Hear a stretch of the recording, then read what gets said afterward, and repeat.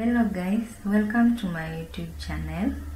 With me here I have some green banana that cost me 80 shillings. In today's video we are making a very delicious matoke recipe. Let's get to the video. To my pot I added enough oil. I then added 2 medium-sized chopped onions. I also added 3 medium-sized chopped carrots. For the seasoning I added 4 Royco cubes and some cinnamon.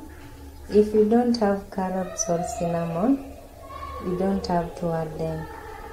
With me I just like my matoke when it has some carrots.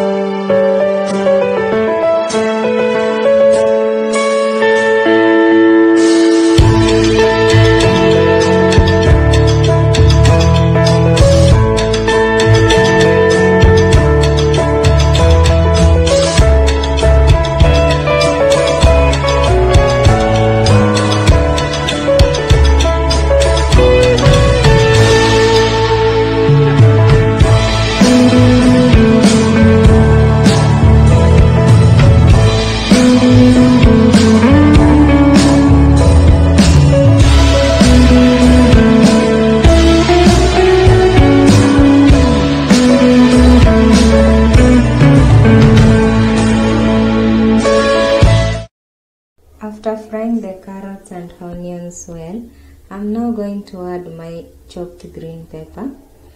I'm also going to add 4 medium-sized chopped tomatoes and some salt to taste. And then I'm going to cover my pot so the tomatoes soften.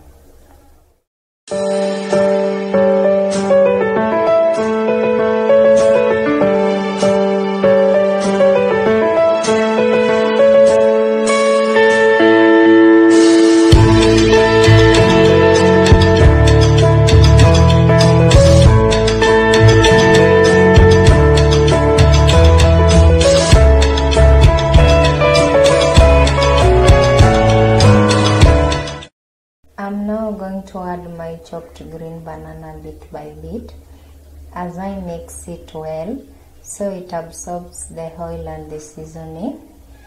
Don't add water immediately. Don't just add the bananas and then the water. It needs to absorb the seasoning first, and then later I'm going to add the water.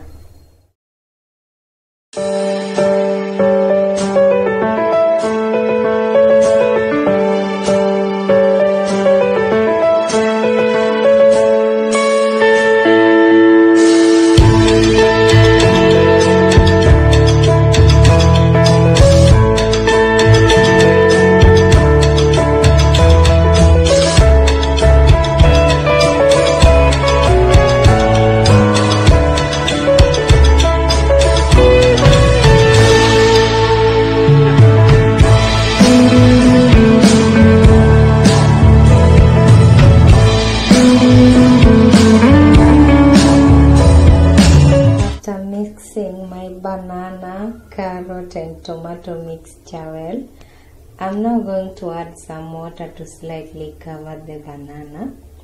I'll then taste the soup to make sure the salt is enough. You need to taste your food.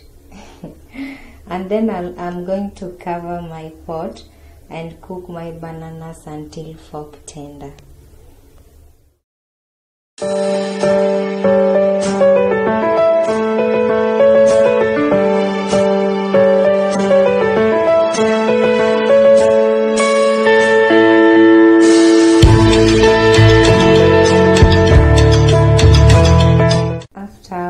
Our matoke is now ready, guys.